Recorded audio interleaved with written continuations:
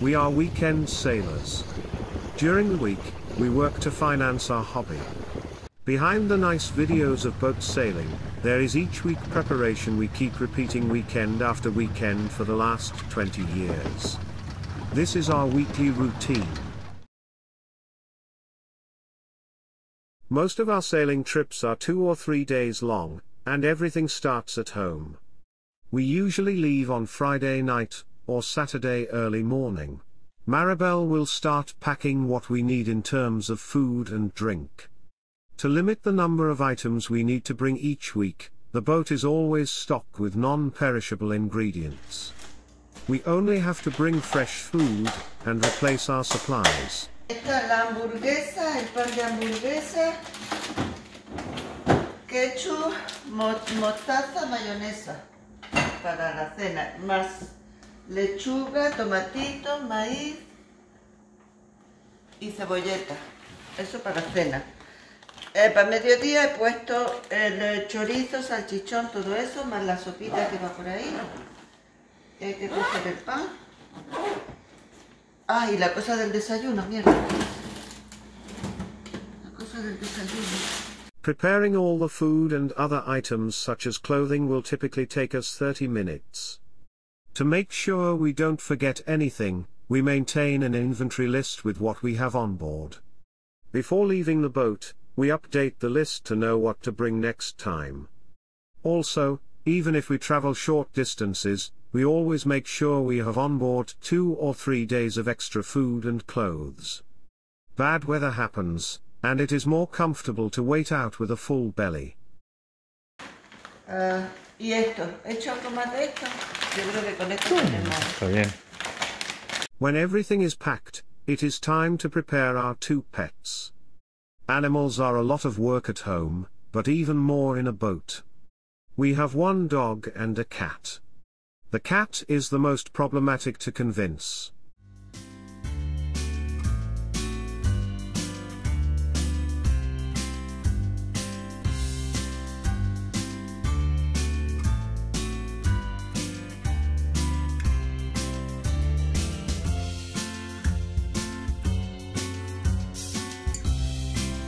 Both of our animals enjoyed the boat, especially Maya, who loves to roam on the beach and explore new places. Molly prefers the warm commodity of the cabin, and is in charge of keeping rodents at bay.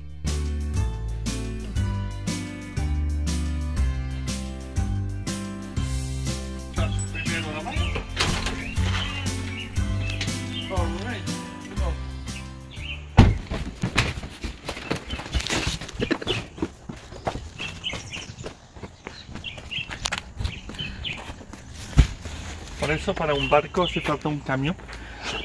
Porque si no... We spent about 1 hour packing, and it is now time to go to the boat. Here in Washington, the marina is only 25 minutes away from home. In Florida, we had to travel 2 hours and a half each weekend, making the commute much more painful. Finding a suitable place is not always easy, and is something to take into consideration before buying. Once in the marina, we repeat the operation and unload everything from the car. As almost everywhere, the marina provides carts to move the provisioning to the dock. In less than 20 minutes, all the goods are on board. It is now time to order them. One of the challenges in any boat is to find things quickly. Organization and orders are keys. One of the big advantages of our island Packet 32 is the space available for storage. We can stock food and goods for 3 weeks. Our autonomy is mainly defined by the quantity of water available. Without a water maker, we need to store extra water on the deck for longer navigations.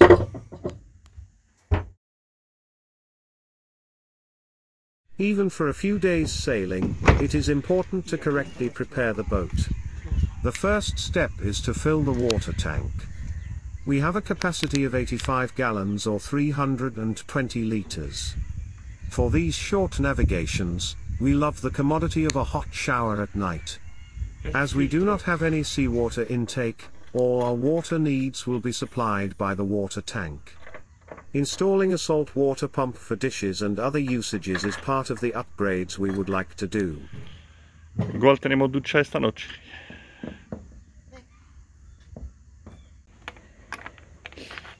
Diesel is one of the tasks I handle on a weekly basis. We usually use the engine in the marina and to enter the anchorage. That would be 30 to 45 minutes per trip.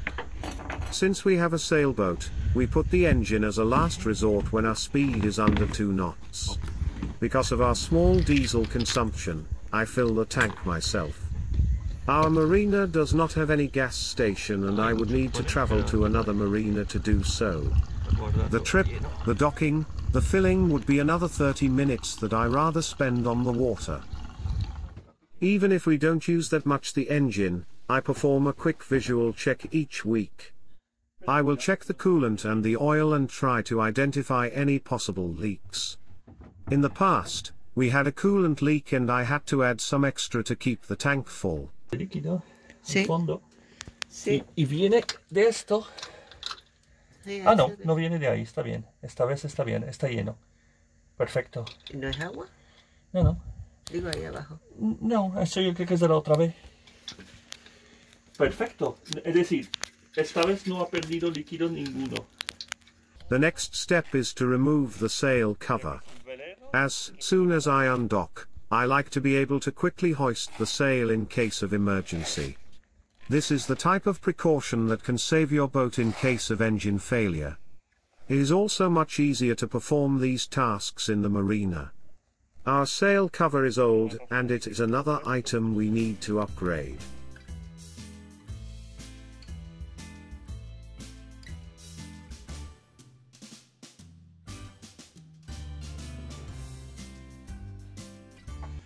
Una cosa de...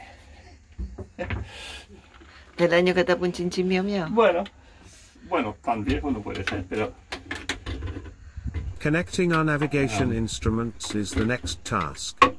Our chart plotter and wind instruments are removable and need to be installed each time. It is a quick operation we do in a few minutes. Our boat is equipped with old instruments, but that still covers our needs. For larger offshore sailing in a few years, we are planning a major upgrade including the installation of an AIS. For the moment, electronics are mostly a commodity. We also have all the paper charts we need in case of a problem. Y eso, en principio... We are at this point almost ready to go. The last step would be to open the water intake and start the engine. I also check that the steering wheel is unblocked, that the engine water pump is working properly, and that the propeller is free on any lines. Maribel will check that the power line is off and the deck is clear for departure, as she is responsible for handling the lines.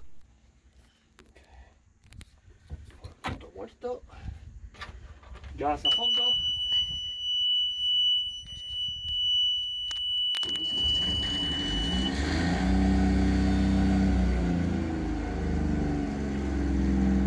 Joder, a la primera. Primero.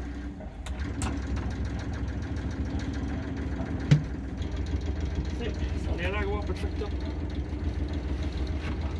Aquí. Esto está. Okay. I think we could... We are now off for 7 to 10 hours sailing depending on the wind speed and direction. Usually, we will travel between 15 and 25 nautical miles each day. Over 2 knots speed, we will keep sailing, keeping the engine for extreme cases when we have no wind at all. Navigation can be very relaxing and comfortable or relatively rough. That day the weather forecast was announcing 10 to 15 knots. In the strait, we had gusted 20 plus and we took one reef for commodity. Took a reef. One reef. I think I'm gonna put everything again. The wind is going down a little bit.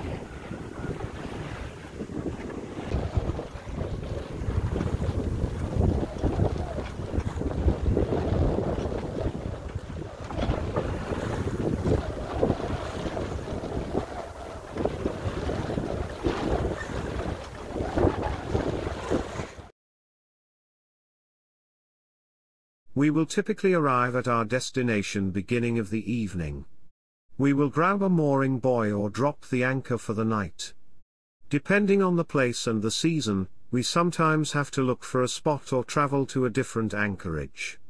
That day we were very lucky. As we were arriving, another boat was leaving his mooring buoy.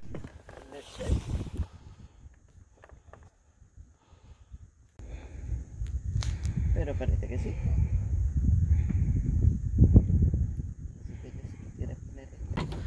La bajada del dinghy. Our first activity is to lower the dinghy to go offshore. After over 10 hours at sea, Maya can't wait for a walk on the beach. It is as well for us the opportunity to explore or just enjoy a place we already know. As weekend sailors, time is our main constraint. We will usually take 3 weeks off in summer for longer travels or long weekends when it is possible. The rest of the time our window goes between Friday night and Sunday night. Lowering, preparing, and loading the dinghy is always tiresome. Our boat does not have a swimming platform, and lowering Maya is always an adventure.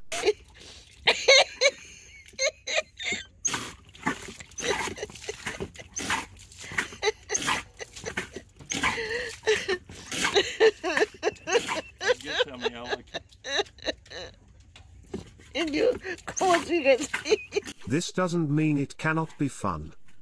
Necesitamos un motor.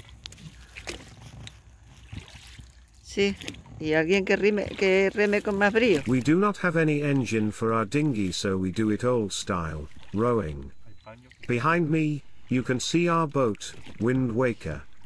This time we were lucky and not too far from the beach. It is not always the case.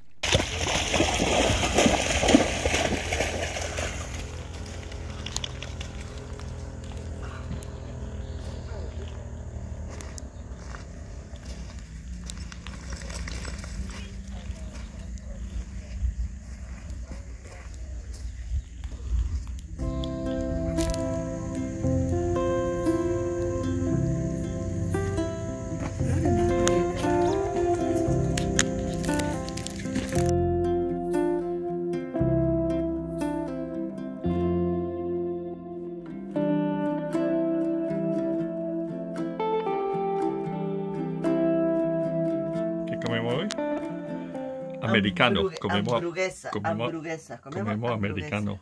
Sí, americano. Sí, eso mismo.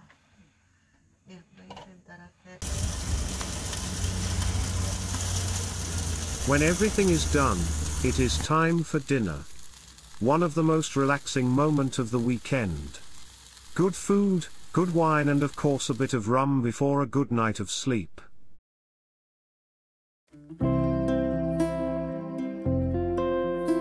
The next day starts early with a good breakfast. It is time to plan the day. In today's menu, we have to fix the autopilot and prepare the boat for the day sailing. But before all that, it is coffee time with the company of a group of seals. These moments are what make cruising so magic.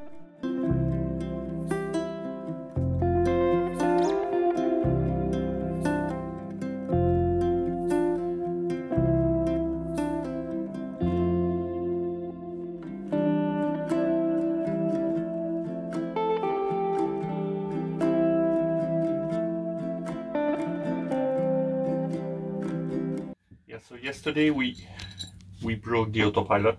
It was 20 knots when we left, and this is supposed to go against the pole of the wheel, and it broke. So we're gonna try to fix it today. Que lo coge con la rueda y se fija ahí, y yo creo que es todo. El problema ahora es ir a ponerlo Los tornillos, porque no. After performing our reparation, it is time to leave the anchorage. With the very light wind, we are expecting a long trip back to the marina.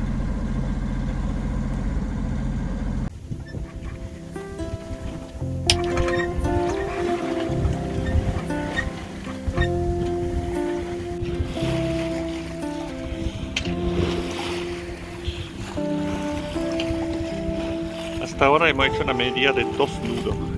Hay un poco de viento. Lo que pasa es que tenemos una corriente de 2 nudos y medio, 3 nudos contra nosotros.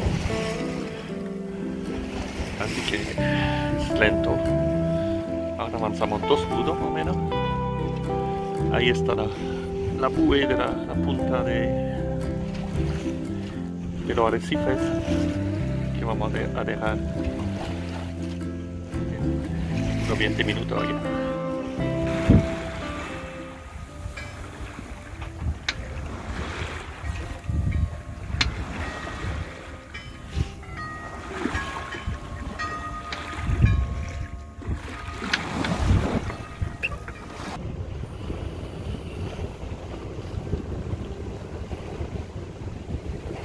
Después de 4 o 5 horas peleando contra el viento, que no había la corriente, por fin tenemos viento. No mucho, 7-8 nudos, pero ya avanzamos a 5 nudos.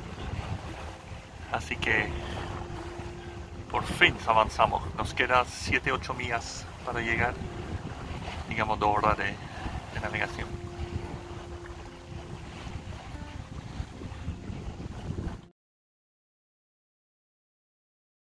We usually come back to the marina end of the afternoon or the beginning of the evening.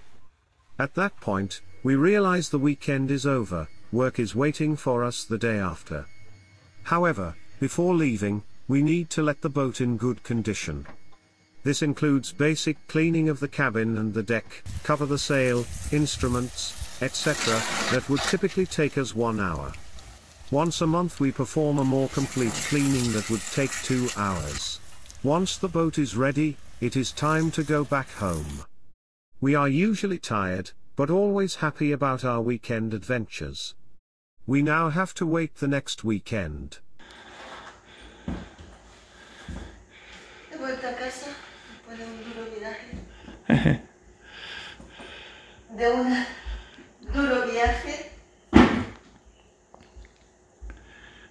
El gatito. Ay, mi morí. Ay, cariño.